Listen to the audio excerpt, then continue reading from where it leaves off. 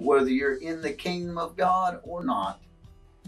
Whatever you have inside of you, whatever you listen to and put your eyes on and open your gates to, that gets into an abundance down in your heart.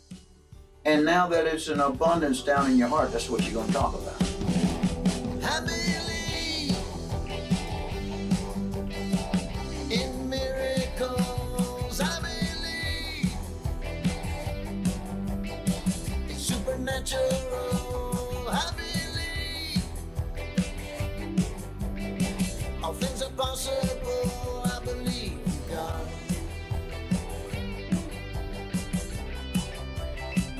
I believe in God. I believe in God.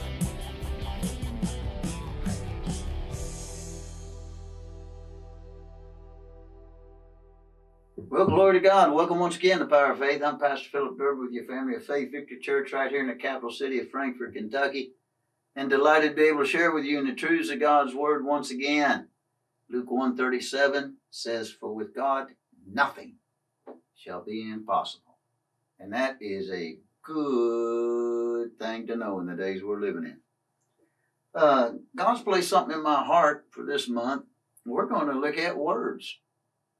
How important is the words that we speak? And, growing up in a traditional church, we weren't taught this, and we would say foolish things one to another. I'd get in a fight with my sister and I'd say, "I wish you were dead." Things like that. Just stupid conversation, not realizing that our words have power. And, we pick on each other in school and we'd say little cliches like "sticks and stones may break my bones, but words will never harm me." Well, that's a fallacy. Words will harm you. And you don't think so. Just think about when somebody says something ugly to you and hurt your feelings. Well, if your feelings can be hurt, then your physical body can be hurt. Your finances can be hurt. Your relationships can be hurt. Everything about you can be hurt. See? And in the same fashion, when somebody says something ugly to you that hurts your feelings, somebody can say something comforting to you and it makes you feel better. Same thing with your physical body, your finances, relationships, see? So that's what we're going to be looking at this entire month, and you get the opportunity to go and look up these scriptures on your own after the program goes off. And also, we got a helpline, 24-hour, 7 days a week. An active person on my staff is ready, and I got several, to help you and agree with you and intercede with you for your supernatural miracle. That number is 502-5974-357. And, after the program goes off, call, or jot that number down or put it in your cell phone for when you might need it, because we're a faith church here. We believe in miracles, see? So let's get into today's Bible lesson. We're going to start here in Proverbs 18 and verse 21. Now, this is a master key scripture. And when I say master key, when you understand this scripture, it unlocks other scripture. I have a master key to the church that I pastor. And one key unlocks all different kinds of doors, see, because I have the master key. Well, when you understand this verse, then it starts unlocking scripture to where you understand kingdom law, kingdom principles. So let's look at this in Proverbs 18 and verse 21. It says, "Death and life are in the power of the tongue."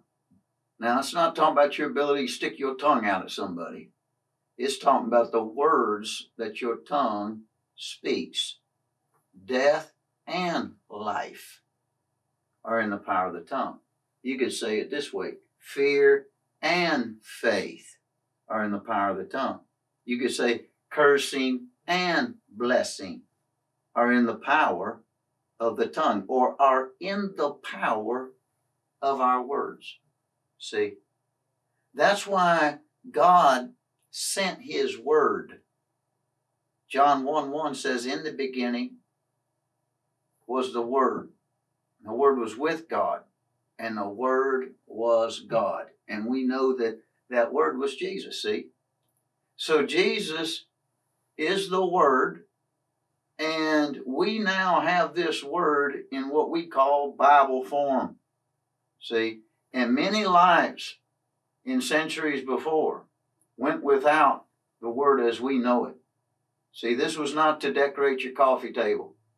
This was not to, have embroidered on a pillow on your couch. Wonderful if you got the embroidered, but it's supposed to be embroidered in your heart. Because the world speaks death. They just do. They don't know how to speak life. Why? Because they operate in fear. I mean, you got courageous, brave people that are not, we got brave men and women in our military. They would sacrifice their lives for the country. That's bravery, that's courage. But yet that same individual can be afraid of lack, can be afraid of, dying, with cancer or whatever, see? Fear is all around us. But God sent his word to produce faith in us so that you and I can rise above this fear-based, this curse-based, this death-based world and overcome it. So it says here, death and life are in the power of the tongue, and they that love it shall eat the fruit thereof. See, if you are constantly speaking death, you are planting death seeds in your life. If you always got a fear that you're going to die in a car wreck, and if a car gets close to you, you just kind of like freak out, and all that, you could be planting seeds that you're going to wind up in a car wreck, see? Why? They that love it, or they that keep that on their tongue, will eat or will receive the fruit, the harvest of what they've been saying. Words are seeds. And as you are planting seeds that's why we send our kids to school, because teachers are planting seeds of math, writing, and English and all chemistry and all the different subjects that are out there. They're planting seeds, and those seeds begin to grow. But they had to start with the ABCs. They had to start with the 1, 2, 3s. And as those seeds begin to grow, it gives something to build on. Well, the same thing in the kingdom of God. When you and I receive Jesus as our personal Savior, we still speak in death.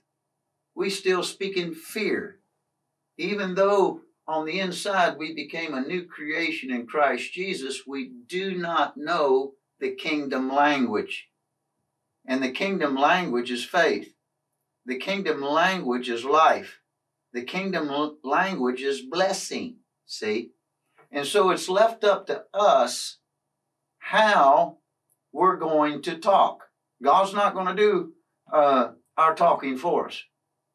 But now, if we'll take what he has said and put what he has said into our ears, and then let it get down into our belief system, our heart, our spirit, and then out of our heart, out of what we have treasured up down here, we begin to speak, we'll start seeing blessing. We'll start seeing health. See, we'll start seeing life like Jesus came to give it to us. Now, let's add some more to this. Let's go over here to Matthew in chapter 12. Death and life is in the power of the tongue. Death and life is not in the power of a virus. Death and life is not in the power of a bullet. Death and life is in the power of our tongue. What are you saying over your children? What are you saying over your finances? What are you saying over the things that you have? See, you know, you may have need of a better transportation, but what are you speaking over the transportation you got? That old piece of junk, I tell you what. Oh, that thing, I don't know what. And you're just always trashing it. Well, guess what? It has no choice but to have another flat tire. It has no choice but to quit on you. You keep speaking it.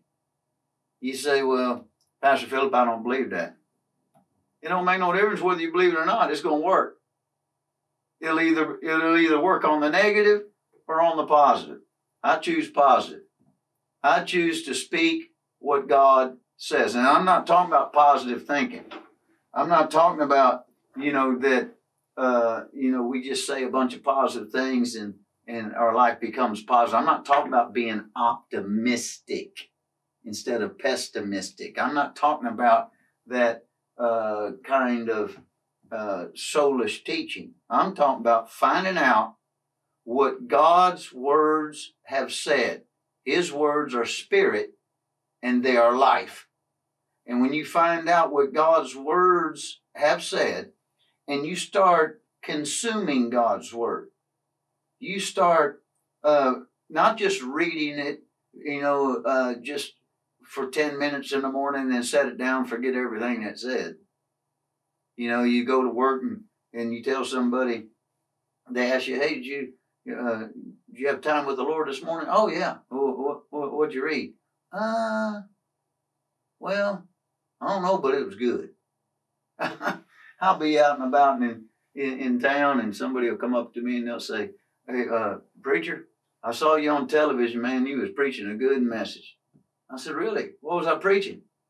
I don't remember, but it was good. But if I asked you the score of the ball game that you went to, maybe even 3 years ago, your favorite team, you got statistics, boom, boom, boom, boom, boom. See, come on now. This has to become first place. If you want your life just to go with the, roll with the punches, I did that. Those punches hurt. I got tired of being punched. See, God never intended for you to be a punching bag. He intended for you to punch that devil right between the eyes, give him a big fat lip, and send him on his way, and you live the life that Jesus came to give us. John 10:10, Jesus said, the thief, the devil, comes to steal, kill, and destroy. But I have come that you might have life and have that life with abundance. See, how did you even come into the kingdom? Words.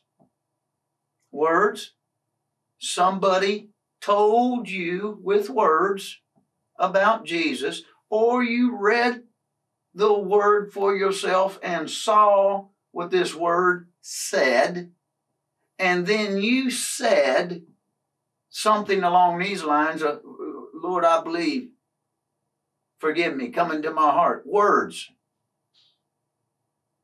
gave you the information about a life-changing experience, and words in response made that experience real.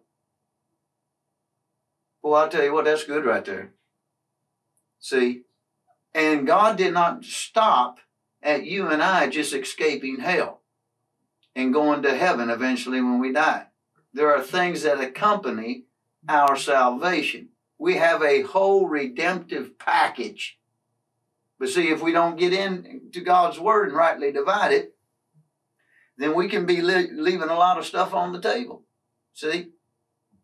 You know, when I first met my wife, I had limited amounts of food that I would eat. I was raised, you know, in Kentucky, and roast beef, mashed potatoes, carrots, corn, gravy.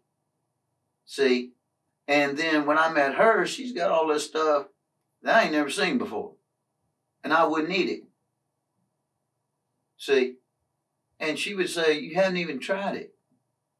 I don't like that. How do you know you don't like it? You never tried it. Take a bite of it. But see, it was unrecognizable to me. And she said, would you just please try it? And so I would try it, and I'm like, wow, that's pretty good. Now, I like different kinds of foods and foods I haven't tried before. Well, that's the way a lot of Christians are. They're raised in a traditional church, and you know they got the real roast beef, mashed potatoes, gravy, and carrots. And then when somebody like me comes along, preaching on the miraculous, on the healing power of God, the prospering power of God, that you don't have to let the world kick you around, that sounds like something strange to eat. But I tell you what, taste and see that the Lord is good. Oh, yes, He is. And when you start to discover these truths, it'll transform your life. They're right here. This is your speaker. This is your speaker to your belief system. Now look at this in Matthew chapter 12. It says in verse 34, O generation of vipers, how can you, being evil, speak good things? What he's saying is you can't. You can't have poison in you and speak good things. Now, he goes on to say, for out of the abundance of the heart, the mouth speaketh.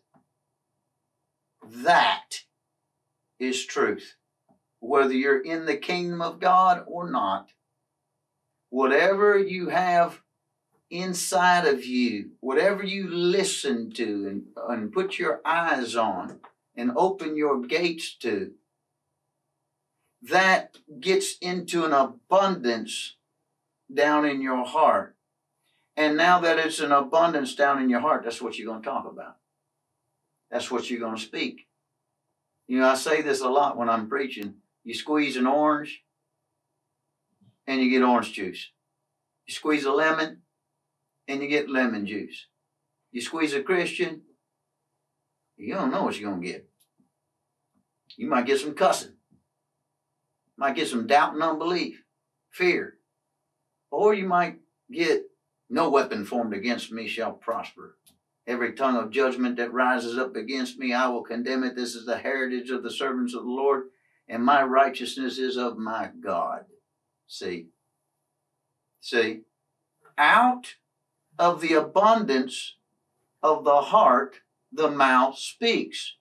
So if death and life are in the power of my mouth, in the power of your mouth, then I have to get an abundance of life inside of me so that my mouth quits talking death and starts speaking life. It doesn't speak fear, it speaks faith. Doesn't speak the curse, it speaks blessing.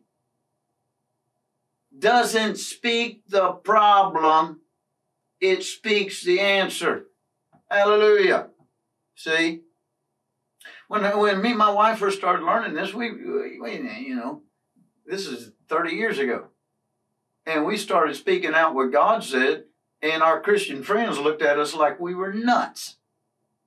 They're like, how can you say that? Well, we're just saying what God said. And we quickly got tagged as extreme. See? But here it is 3 decades later. Me and my wife got a great marriage, debt-free, ministry debt-free. We're not living paycheck to paycheck by no means. Healthy. See? Why? we stopped talking death. We started talking life. Not any life words that we came up with. Life words that we found in God's Word. And we started speaking that. See? And we shut off everything. We shut off the TV, we shut off the radio, we didn't go to the parties anymore. And the only place we went to was Bible studies and church. And the rest of the time we were at home, we were listening back in the cassette tape days. We were listening to messages, and we were overloading, just like we used to do with drugs and alcohol when we were sinners. We would take so much to where we'd pass out. Well, we would overload, and it's hard to do. Overload on the Word of God. We just consume it from the time we got up to the time we went to bed at night. See? And I remember being in a grocery store, and we were checking out, and when we got up there, the item we were purchasing, because money was tight back in those days, was half price, and the clerk there said, "Oh, well, this is on sale." And I said, "Hallelujah, praise the Lord." I thought to myself, where'd that come from? I said, well, I'm starting to sound like them people at church. But it came out of genuine praise. See? And then we started finding ourselves with financial squeeze. And at first I'd have to think, what does the Bible say about that financial pressure? Oh yeah, my God shall supply all my needs according to his riches in glory. And so I'd quote that. See? And that's a starting point. The soul of faith reciteth, the spirit of faith speaketh. But then it would get to a time when I didn't have to think about it. It would just come up out of my heart, because out of the abundance of our hearts, we began to speak. And we would look at each other, me and my wife, we'd have the fire going in the fireplace. We didn't have no money, no food, no gas in the car. But we got an abundance of God's Word. And we'd look at each other, and out of her heart, out of her abundance, she would say something. And out of my abundance, I'd say something. And we'd encourage each other by what God was saying out of his Word. And what do we believe? Do we believe this? I mean, do you believe the Bible? Or is this just something you run to at a funeral? Is this just something you run to on Sunday morning when the preacher gets up to preach? But when this becomes your very life, Job said, I esteem God's Word above my necessary food. Hallelujah. See, when this becomes first place, and you start to, watch this now, replace death talking, curse talking, fear talking, when you start to replace that kind of conversation, those kinds of words with what God has said, your life will begin to turn around. And see, that takes discipline. That takes somebody that means business, somebody that really wants to be a success. And we got people that are waiting for your call that will help you in whatever situation you may be in. Here's the great thing about the body of Christ. You might not be spiritually developed to that degree in faith yet, but you can call our help line, and there are people, they're my staff. They've been with me 15 plus years. More than that, really. And they're trained under this ministry. They know what the Word says. They know how to address different situations with the Word of God. And we're here for you. See? 502-597-4357. Call that number. And let us agree with you, for you. See, whatever your situation may be. But as you begin to, and we're going to be on this subject all month long, see, on how powerful words are.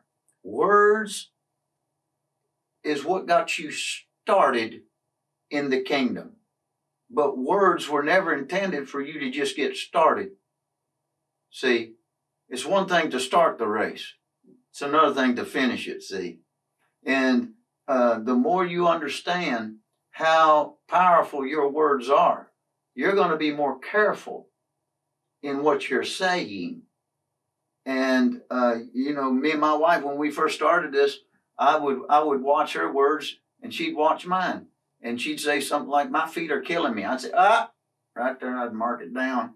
And if I'd say something like, well, that scared me to death. What? And see, we check each other until we got speaking life constantly. Well, our time's gotten away from us. My favorite verse in the Bible I'll leave with you. Ecclesiastes chapter 8, verse 4. Where the word of a king is, there's power. Be a blessing.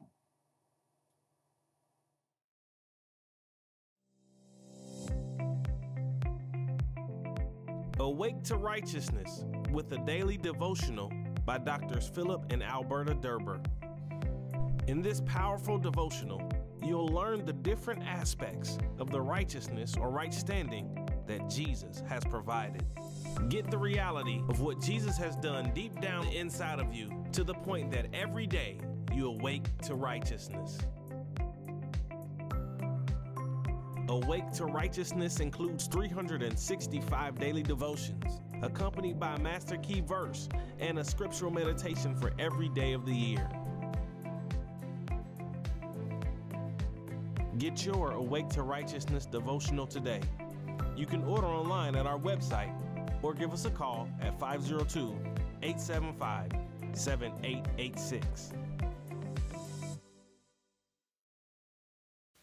Hey, I want to tell you about a book I wrote, Circle of Faith. I was on a 21-day fast and I asked the Lord, how can I teach my people faith? And I had an open vision. And in this vision, I saw this circle. And it starts at hope, goes to faith, tribulation, patience, promise, experience, back to hope. This is the circle of faith when you go on faith to faith.